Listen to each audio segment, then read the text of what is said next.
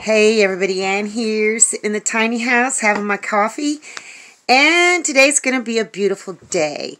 I do want to show you something though that is totally hilarious. I've already let the chickens out and I couldn't find the leghorn. I'm like, where's the leghorn? Well, I found her. I didn't have my camera with me when I found her, but I'm going to show you where I found her. Look at that. That is absolutely hilarious. I know that one white egg, this white egg was from today, but all these other crazy chickens are getting up here and laying eggs. No wonder the egg count yesterday was so small.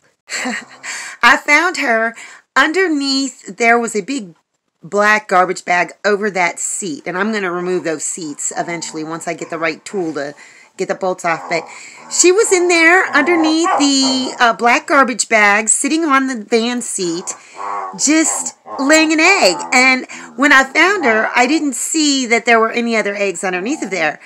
Well, once she hopped off and I went back to check, I found all those eggs there, and that is just hilarious. So, whatever, you know. I'm just going to have to check there. I did remove the garbage bag because I really don't want them laying in that area because that's where they roost. And plus I'm going to be removing the seats eventually anyhow. But I just thought that was so funny. So anyhow, there's a new routine with the dogs. I'm not getting rid of any of my dogs. I love them all. And I'm not going to go scorched earth with the dogs. What are you guys doing over there? I'm not going to go scorched earth with the dogs just because they have a bad owner and because the owner didn't teach them thoroughly enough, didn't teach them consistently enough what to do and what not to do. So I'm working with them now, but it happened, so I'm not going to let it happen again, and I don't want to lock my chickens up.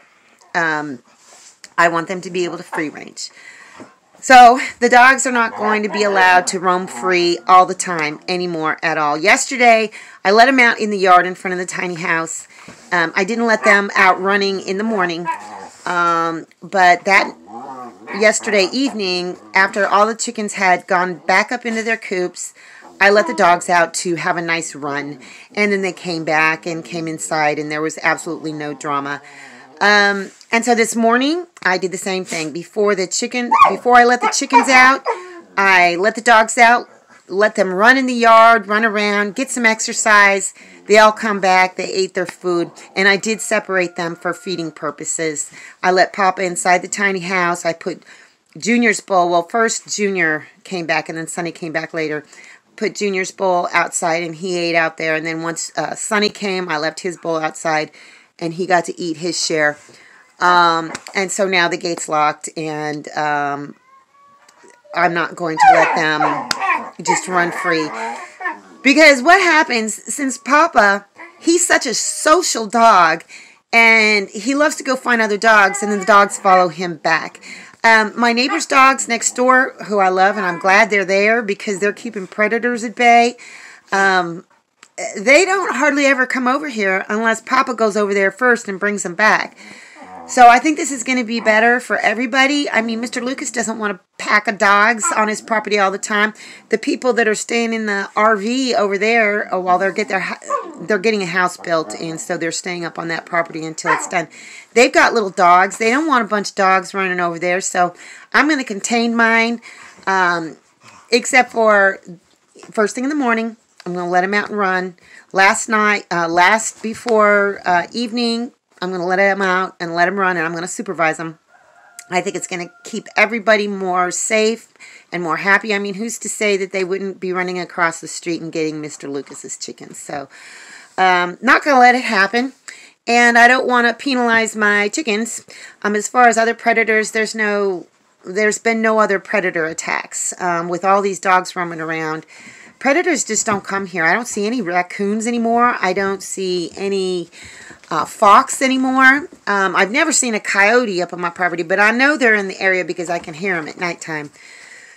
So anyhow, that's the adjustment that I made. I'm going to bolster the yard inside. I did put some chicken wire up, but that's not going to be enough to keep the puppies. I think I'm going to take that really heavy duty gauged fencing from outside the chicken area and wrap it around the inside of my front yard, you know,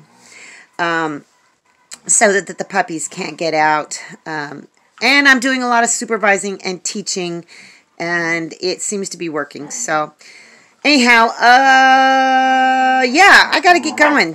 I've been wanting to increase the egg intake of my dogs, and they get scrambled eggs every now and then because they are very, very good for dogs. A lot of people say just feed them raw eggs, but no, that's actually kind of risky, and I'll talk about that later. So I figured, you know what, I'm just going to cook them all up at once, pickle some eggs, and just give them maybe like one a day.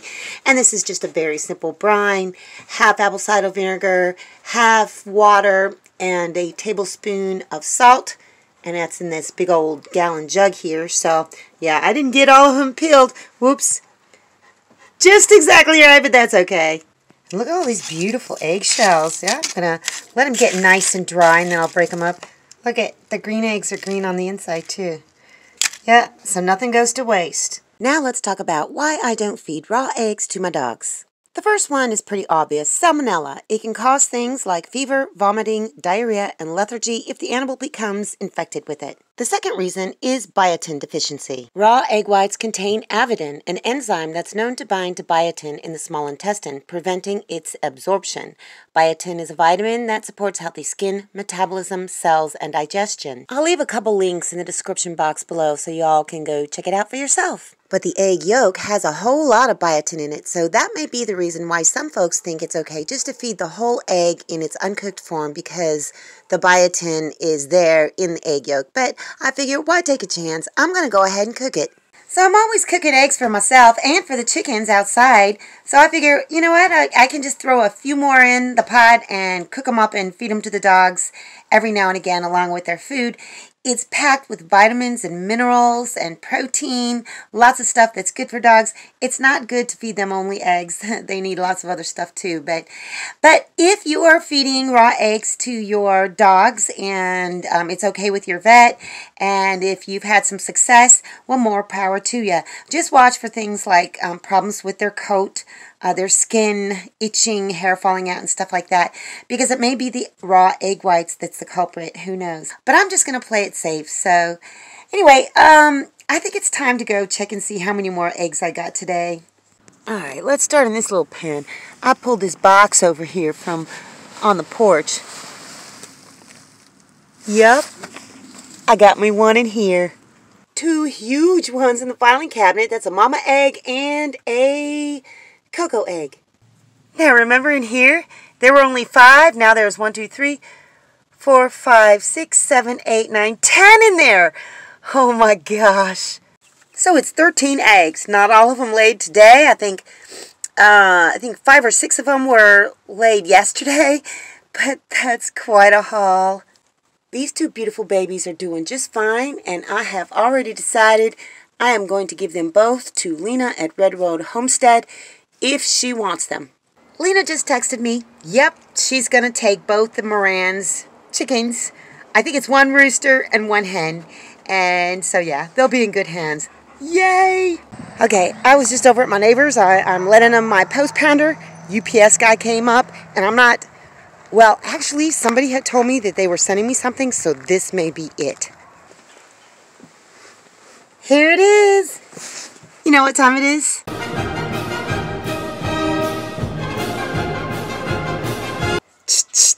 Okay, this is taped really good, so I may have to start and stop. I think this is from Mary. I'm pretty sure it is. She told me she had something on the way, so I'm just going to rip into this, open it up, and show you what it is. Okay, I got a note right here. I'm going to read it. Oh my gosh, it's a long one. I'm going to read it, and then I'm going to get back with you. Nah, I'm just going to go ahead and read it. First of all, this is what it looks like. She's awesome. I will not leave you nor forsake you, Joshua 1 verse 5. He is always there, dear Anne. I know how much you love jalapeno jelly. Oh my gosh, and I must say that after this batch, I'm a fan too. I could have made it a little bit hotter. They were water bath and should stay in your pantry for up to a year. Oh my gosh. I threw in some more shelf-stable goodies. I would suggest you transfer the, oh my gosh, minestrone beans with spices to a mason jar with OA. I don't even know what that is. I made a pot of this delicious soup for my son, and okay, I'm just going to finish it and come back. Oh my gosh, she included sardines. And then she goes on, and her last paragraph is, "And you are strong in the Lord. Do not let the evil one steal your joy. Call upon Jesus when you feel stressed or anxious. Absolutely. For he is the defender of our faith and everything in between. Love in Christ, Mary." Thank you so much. And then she ends with the verse, Isaiah 12, verse 3. "With joy you will draw water from the wells of salvation." Look at this. It is jam-packed full of stuff, so let's get into this. First of all, she sent me seeds. Carrots, beets. I'm going to have to look into these. Blue Lake heirloom pole beans. Oh, yeah. Kentucky Wonder heirloom pole beans. Here we go, folks. Minestrone soup. Beans. I love mixed bean soup. This is going to be delicious. Check this out. Applesauce. I love it. Love it. American grown apples. Delicious. Paper. A bunch of instant cream of wheat. Cereal. Love it. Oh my gosh. Check this out. Devil's food cake mix. Oh my gosh. Oh my gosh. I'm definitely going to cook this. And then there's all this other stuff. Oh my goodness. Sardines. I do like them. I like them on saltine crackers. But also the chickens like them.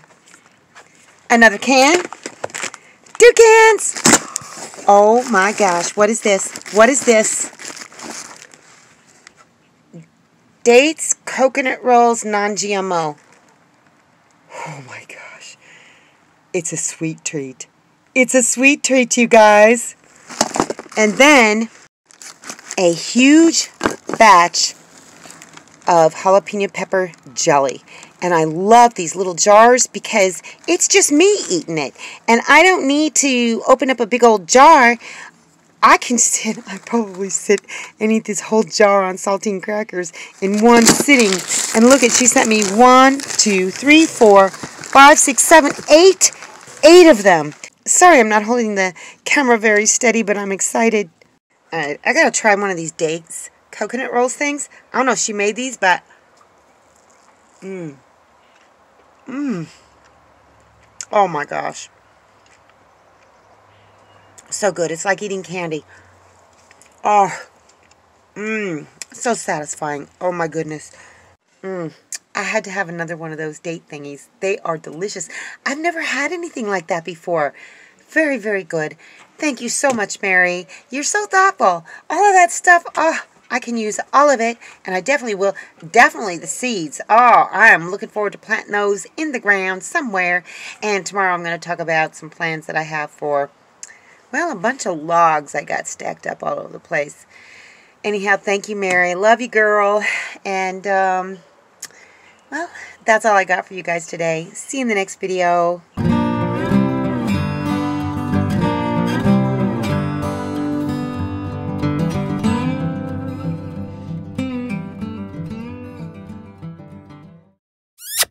Thanks for watching, everybody. I hope you enjoyed the video. Make sure you like, subscribe, hit the bell, and y'all have a good one.